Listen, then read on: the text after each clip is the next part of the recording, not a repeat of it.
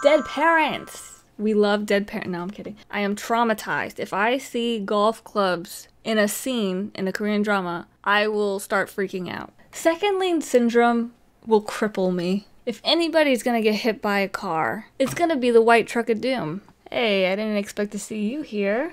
I'm just taking a break from reviewing Korean dramas to review some common Korean drama cliches instead. I created this tier list of 47 cliches to rank on a scale from celebrated to criminal offense. Let's have some fun. I'm Dead Eden, and if you want to rank these cliches along with me, you'll be able to find the link to this tier list in the description of this video. So these are all the cliches that I could think of that aren't just plot points like time travel or slow burn romance. These are more just cliches that could pop up in any K-drama at some point, except for Body Swap. I included that one just because I wanted to talk about it. Oh, and also, as I'm doing this, I'm gonna try and recommend some dramas that have these cliches in case you love any of these cliches, because I know I do. I'm just gonna go to a random one. Let's do No Car. It's so common. You usually see people riding buses all the time and they don't have their own car. Or like they'll hail a cab and it's just magically there whenever they need it. Or they'll just be running around everywhere. It can get annoying sometimes, especially when they're using their lack of transportation to do some cliche things like falling asleep on the bus. But it's not a big deal for me. I remember the drama Link, Eat, Love, Kill. They didn't even call cabs. They literally just ran everywhere. If you happen to like the no car cliche for some reason, then Link, Eat, Love, Kill. But you'll see this in most dramas, especially dramas with leads that are socio-economically challenged. My Ajushi would be another recommendation. Also in my liberation notes, not having a car is part of the plot. Let's do the boo-boo scene. I have dual feelings about this. I'm just gonna put it in minor annoyance, actually. I'm okay with boo-boo scenes where they fall or something, they get a little teeny ouchie, and then the other person puts ointment on it for them and, you know, a bandage. I'm okay with these kind of scenes if it's the guy putting the band-aid on the girl. But if it's the girl putting the band-aid on the guy, it just irks me. It's like, come on, he's tough, he can handle a little paper cut, okay? But if the guy's doing it to the girl, then it just seems kind of sweet. Extraordinary You is one of them that I would recommend. Snowdrop has a scene like this. And Queen of Tears, I'm pretty sure, has a scene like this.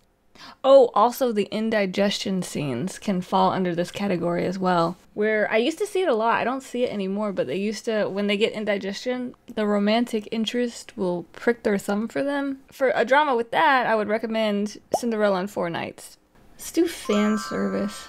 This could even be a genre of Korean drama. I will literally drop a drama because of fan service. But not all the time. It depends on the fan service. So I'm gonna put it at technical foul. So for instance, I dropped Shooting Stars because of fan service. However, Goblin had a lot of fan service. It wasn't shirtless men though. I would recommend Goblin.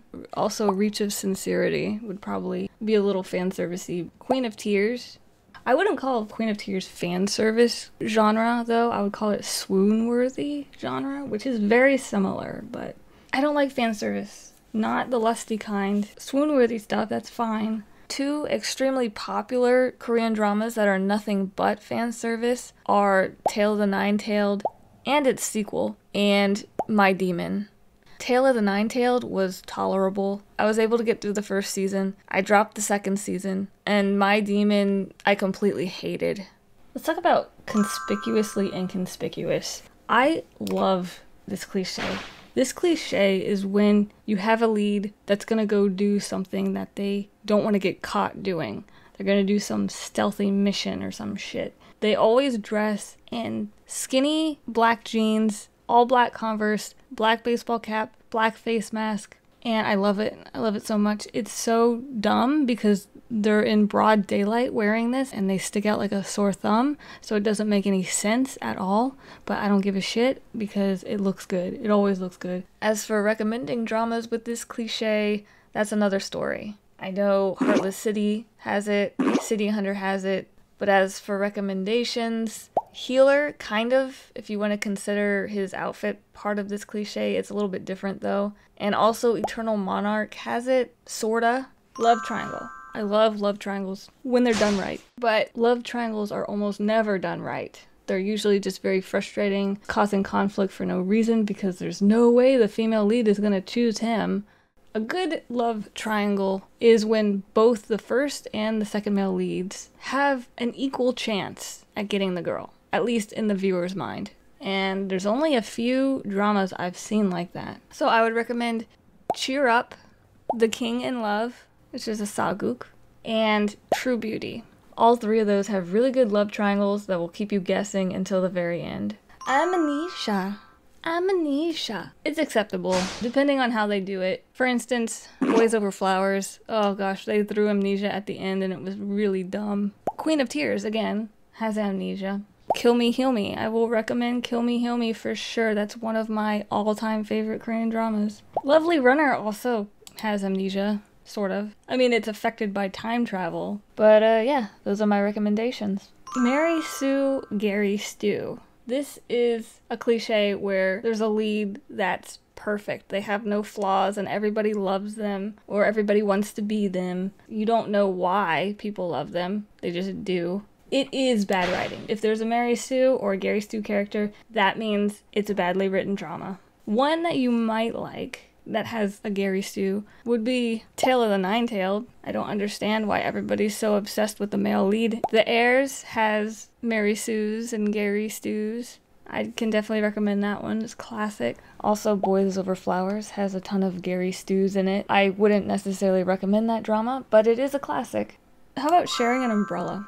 You're gonna see it in every single romance. They'll even have whole dramas centered around the idea of sharing an umbrella, like Something in the Rain, where the umbrella is a symbol for the entire drama. Also, in Dreaming of a Freaking Fairy Tale, they have an umbrella as a whole character. So umbrellas are very important in Korean dramas. I don't know why, but they are, and it's kind of like a tradition, so I'm completely okay with it. It's in so many dramas, probably every single romance drama, but off the top of my head, I'm gonna recommend Lovely Runner, Extraordinary You, and of course, we can't forget the iconic umbrella scene in The K2. Makeover!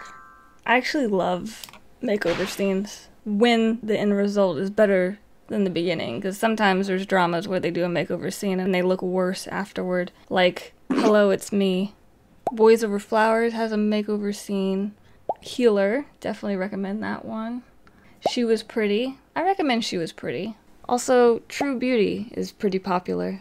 The dreaded wrist grab. This is a hated cliche. I don't care about it as long as the guy doesn't look like he's physically hurting the girl and he's not doing it out of anger. But I thought they were going to do away with wrist grabs completely because it was in every single drama. But then I stopped seeing them and I'm like, oh, I guess they're really going to stop doing this because people hate it so much.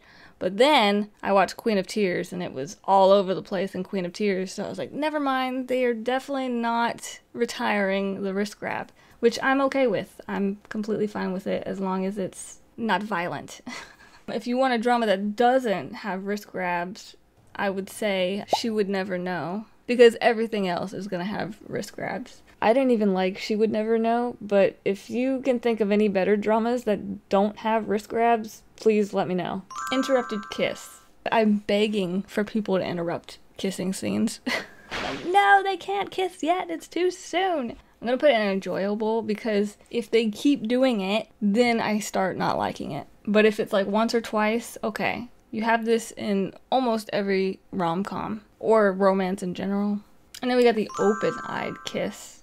I really don't like it because it's so unnatural. Like naturally when someone gets that close to your face, you want to close your eyes to protect your eyeballs. So it's so unnatural to keep them open. It's especially awkward when they stay frozen like that for the cameras with their lips touching and their eyes open. Common culprits of this cliche are more old school romances like The Heirs or older than that, and dramas that are purposely implementing the cliche as a callback to old school Korean romances like W, Two Worlds, and Lovely Runner. Lone Shark.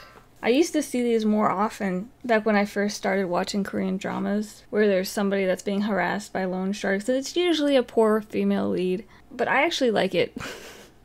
So dramas I would recommend with this would be My Ajushi, and also Uncontrollably Fond has this too.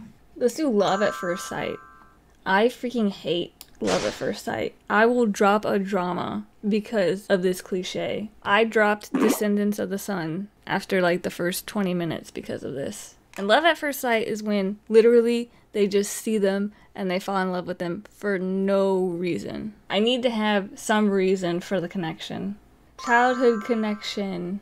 This used to annoy me a lot because in any romance drama, it's like they had to tack it on at the end. Oh yeah, and they met when they were kids, so it further justifies their obsessive love towards one another. Now I'm okay with it. It's acceptable. Dramas I would recommend with this would be Healer, Kill Me, Heal Me, Link, Eat, Love, Kill, The One and Only, 30 but 17, It's Okay Not to Be Okay, Sakochiman Kinsana. Yeah, so many dramas have this. Abusive Parents. I used a golf club as the symbol for this because I am traumatized. If I see golf clubs in a scene in a Korean drama, I will start freaking out. Because you know why they're there. Because they're going to pick them up at some point and start beating somebody with them. The golf clubs are excessive. I actually like abusive stuff. Not golf club level abuse, but it draws me in. Some of my recommendations for this cliche are Twinkling Watermelon, It's Okay to Not Be Okay, Extracurricular, Mother, Kill Me, Heal Me, and Kidnapping Day. Family Secrets. This is common in makjangs, which are like crazy soap opera type dramas where there's a lot of twists and over-the-top dramatic things happening. They're acceptable. I don't really care. As long as the story is well written. For this one, I'd recommend Queen of Tears and The Last Empress. The only two makjangs I think that I've liked so far. Cliffhangers. I love cliffhangers, even fake cliffhangers. I love it. I don't care if they're faking me out, as long as it keeps me watching and getting me through the drama as quickly as possible. Do not underestimate their power. Great cliffhangers can make even the shittiest of dramas bearable. So W2 Worlds, also Lovely Runner did pretty well in the cliffhanger department. The Atypical Family did well, and Queen of Tears did pretty good with that too. Body swap. This is more of a plot point than a cliche, but I wanted to put this on here because I hate body swap stuff. And not just where, you know, male and female swap bodies, but also, you know, two people of the same gender swap bodies, or maybe somebody becomes overweight and then they become skinny and they switch back and forth, like in Perfume, which is a drama that I dropped. I usually can't stand body swap dramas. However, one of my favorite dramas of all time is a body swap drama, and it's called Secret Garden, and it's really well done. It's the most romantic drama I've ever watched. I definitely recommend that one, and really I just put body swap on here, even though it's not really a cliche, just because I wanted to have an excuse to talk about Secret Garden. Dead Parents! We love Dead Parents. No, I'm kidding. Dead Parents is super common, one of the most common Korean drama cliches. I don't know why. It's so unnecessary. Why do the parents have to be dead? I don't get it. Any drama with some trauma is gonna have dead parents somewhere. It's a technical foul, not necessarily criminal offense level. Well, I'm gonna move body swap to technical foul also because it's just me personally not liking body swap. Here's the challenge. Can you come up with a good Korean drama where both parents are alive of both of the leads and they don't die during the course of the drama? Wait, I got one. Queen of Tears. There is a death, but it's not a parent of one of the leads. It's a grandparent. Terminal illness. I don't care. I've seen an increase in this cliche or this plot point. I don't mind it. Dramas I would recommend with terminal illness. The One and Only. Queen of Tears. Extraordinary You. Uncontrollably Fond. Also Doom at Your Service. I did not like it at all though.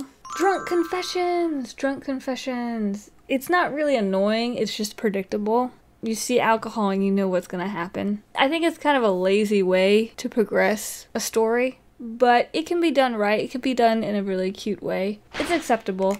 Some dramas that have this that I would recommend would be Cinderella and Four Knights, and also Bora Deborah. And by confessions, I don't mean love confessions. I mean just doing something that progresses the story along. So she gets drunk in the beginning and does a bunch of crazy stuff to ruin her career. Evil mother-in-law. It's acceptable. I really don't care. It's just a type of character. It's not as common as it used to be. If they did it in every single drama, I'm sure I'd start hating it, but I don't really see it too often. Fairytale Retelling. I love this so much. I have a thing for fairytale retellings. The original, like, Disney fairy tales, I do not like, but I am obsessed with watching the retellings of them. I don't know, I just find it really interesting how they can take an old story and kind of change it and make it their own. And I would like some recommendations, because I haven't seen that many in K-drama world. I have seen Cinderella and Four Knights, which is kind of like a mix between Cinderella and Snow White. The K2, which has a bit of a Snow White element to it. I love the K2, it's one of my favorite dramas, but the fairytale retelling part of it is just trash. Legend of the Blue Sea is a favorite of mine. It's kind of like The Little Mermaid. And I guess you could also count It's Okay Not to Be Okay, because it's about fairy tales, not necessarily a fairy tale retelling. I don't know, maybe it is. Maybe it's like Rapunzel, now that I think about it. Falling asleep on the bus. You know, if someone's working a lot, they're tired a lot, and they don't have a car, you know there's gonna be a scene where they fall asleep on the bus. It's acceptable. I'm not even really annoyed by it. And this also includes falling asleep at the bus stop. You'll see this in Lovely Runner. Lovely Runner is gonna have a lot of cliches in it because that's the point of the drama. It's like a callback to all the original Korean drama tropes. Also, True Beauty has this, and My Liberation Notes. Family Suicide Pact. I haven't seen much of this, but apparently I've seen it enough to include it. It's acceptable. I don't really care one way or another. I think they do this in The One and Only, but I could be wrong. First Love Obsession. I hate it so much. There's a difference between a drama having somebody end up with their first love versus a drama having someone obsessed with ending up with their first love. Even to the point where they'll ignore all the red flags and still want to be with them, as seen in The Third Charm. It's even worse when it's a second male lead that has this obsession, and we know second male leads don't have a shot with the female lead, so it then leads to Unrequited Love. And I hate Unrequited Love also. Let's do White Truck of Doom. Let's do something I love. White Truck of Doom is a classic. It's a running gag throughout K-drama world. If anybody's gonna get hit by a car, it's gonna be the White Truck of Doom. It's a rule. It's awesome. It's really funny. It takes a serious situation and kind of makes it comical by having it be the White Truck of Doom. Doom at Your Service has one. Queen of Tears, I think, does it. I think Goblin has it. Lovely Runner has a white work truck of doom. And A Shot for Killers has a white work van of doom. As long as it's a work vehicle that's white, I'll give it a pass. Okay, fluff. Sometimes a little bit of fluff is nice. Too much fluff can be bad, but sometimes you're just in the mood for a nice fluffy drama. So I accept it. The most fluffiest, most recommended drama, I would say, is Reach of Sincerity. It's nothing but fluff and it's super adorable. Also, Lovely Runner. Crash Landing on You, maybe. And also, My Sweet Mobster is pretty cute. Alright, Jumper. This is a suicidal character. It's usually at the beginning of a drama, and it really catches my attention. No matter how bad the drama is, I will watch it if it starts off with a jumper scene. Usually they're jumping off a bridge or the top of a building. There's so many dramas with this, but I'll recommend Tomorrow, Death's Game, and Oh My Ghostess. Food for plot. I hate food for plot. It's when they don't know how to build the relationship between characters, so they just have them eat meals together. It's really lazy, in my opinion. One of the worst offenders of this would be the girl who sees scents. Speaking of food, we have making kimchi. You'll see this often in Korean dramas. They'll have a scene where the family gets together and they make kimchi together, and I really like that idea. I think it's really nice. So it's acceptable. Usually there's not much to it. It's just a reason for them to gather together and talk about stuff. But I can say, hands down, the best kimchi making scene I've ever seen is from Because This Is Our First Life. Secret Chaebol. It can be enjoyable. I think Cinderella and Four Knights might have this. maybe, and maybe School 2017, but I can't really remember. I think Uncontrollably Fond actually has it. The second male lead, I think, was a secret Chaebol. I'm not sure. Oh my gosh, I can't remember. Queen of Tears, I can recommend that. That's a secret Chaebol story, at least somewhat, where the female lead hides that she's from a rich family. Passing Out. I would consider it a technical foul, I think, if it's overdone. Some dramas, they will have an excessive amount of passing out scenes. But if the lead character has a medical condition, then okay. A lot of times you'll see them just passing out because they're overworked. Born Again has it a lot because the female lead has a medical condition, but it's just so excessive to where I hated it. Queen of Tears has it a lot. Lovely Runner has it. And I'm going to assume Extraordinary You has it because the lead female has a medical condition. Secret Relationship. I really hate secret relationships. That's one of my biggest pet peeves in romance dramas. Because usually, there's no reason for it to be secret. The Third Charm does this for a little bit until everybody finds out, because how can you hide that? And why would you want to hide it? It didn't make any sense. Another drama I hated because of this cliche is A Business Proposal. It was so dumb. There's no reason to keep it a secret. The female lead in that drama, she was just like a pathological liar. I could not stand it. But here's one I can recommend. Call It Love. Alright. Photographic Memory. I actually don't see that too often. This was something that would pop up in older dramas, but I haven't seen it in a really long time, and it's great because I really hate it. I think it's really lazy writing. Just give them photographic memory and then they'll just be able to figure things out super easily. There's a drama that uses this only for a second though. It's not really a huge plot point in the drama, so it's permissible, and it's 100 Million Stars Falling from the Sky. It's a Romeo and Juliet drama, which I hate Romeo and Juliet, but it's one of those dramas that sticks with you. Let's do School Bullying. I will watch anything with school bullying in it. It really catches my attention. For school bullying, I would recommend Weak Hero Class 1, Revenge of Others, and School 2015. That one has one of the scary, if not the scariest bully I've ever seen. Also The Glory. Obviously everyone knows The Glory, but that one's very adult. And also The Heirs has a pretty scary bully. He's actually my all-time favorite K-drama character. Let's do Plushie Persona. Plushie Persona I don't see as often, but it's when one of the leads gets the other person a plushie that looks similar to whoever they're giving it to. You can see this in Hwayugi and some other older dramas that I can't think of right now, but it's acceptable. I'll accept it. Oh, they did it in You're Beautiful. They got a Doki. It was a hybrid between a rabbit and a pig. If you can think of any good dramas with plushie personas, put it in the comments, because off the top of my head, I can only think of terrible dramas. Stalking! I actually really like Stalking.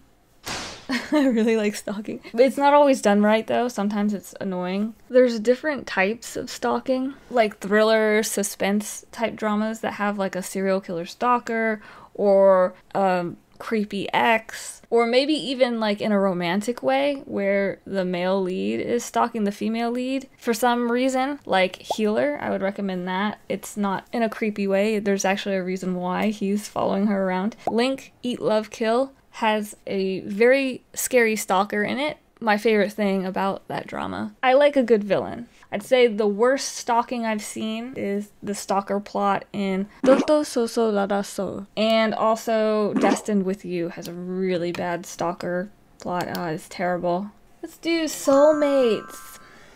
I hate it. I used to like it back in the day, but I hate it now. The red string of fate, the we have to be together because it's fate kind of thing.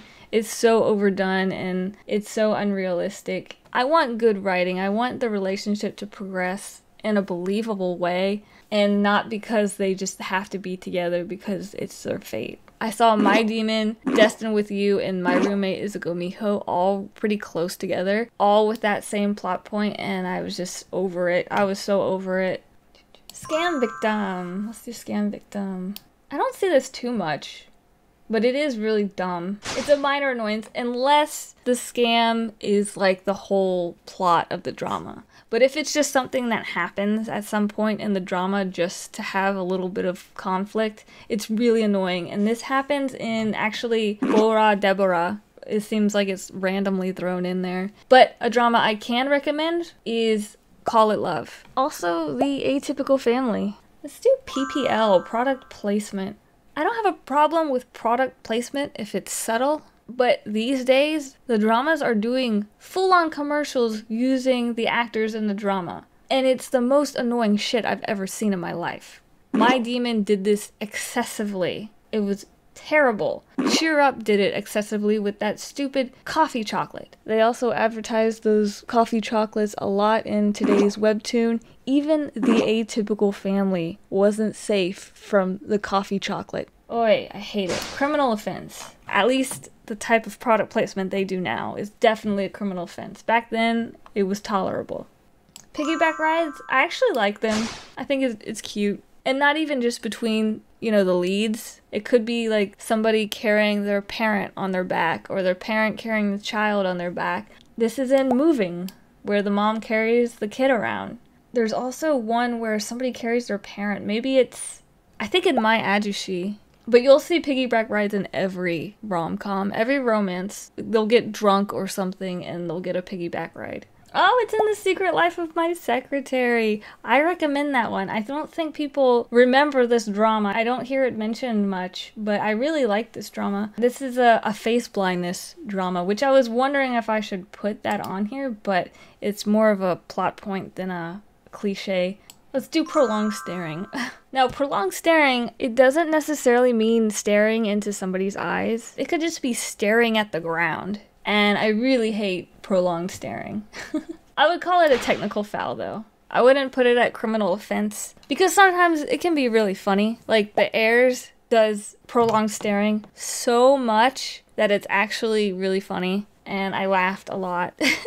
So I would definitely recommend The Heirs if you want some prolonged staring. Oh, also, My Liberation Notes has a character that just stares off into the distance, which is fine.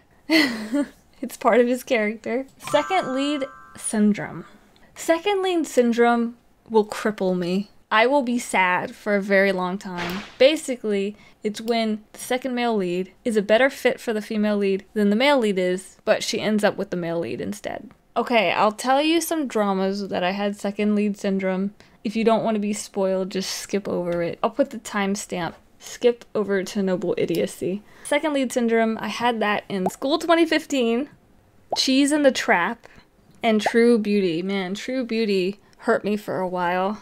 Kind of had second male lead syndrome in My Roommate is a Gomiho, and they were so unnecessarily mean to the second male lead. Also, in Tell Me That You Love Me, I developed second male lead syndrome, and I think that's a big reason why that drama just failed for me. Noble Idiocy. Now, Noble Idiocy is the point about 2/3 into a romance drama where either the female lead or the male lead, one of them, decides on their own that it would be better for the other person if they weren't in the picture. So they usually literally run away somewhere. I really hate it. It's a dreaded cliche. Criminal offense. It's really overly dramatic. I'm a fan of working out your problems together as a team instead of one of them running away. A lot of dramas do this. It's very common. Just Between Lovers did this. They do this in The Third Charm as well. But a drama that didn't do this, that I literally cheered because it didn't happen, is 30 But 17. It's a type of drama that you would expect it to be there. But no Noble Idiocy. Whew, okay, that's 47 Korean drama cliches. Did I miss any obvious ones? Maybe I'll add them on, and if I add on enough, I can make another video updating the list. Sorry for recommending Queen of Tears so much.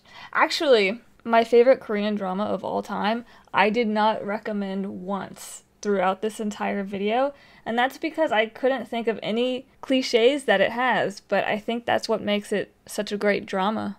And it's White Christmas, by the way, if you were wondering. It's a good thing to not have any of these cliches, but I still really enjoy some of them. I'm actually okay with a lot more of them than I thought I was. See, we can always learn a little something about ourselves. Jeez, it's been 24 days since I last completed a drama. I got some catching up to do. See ya!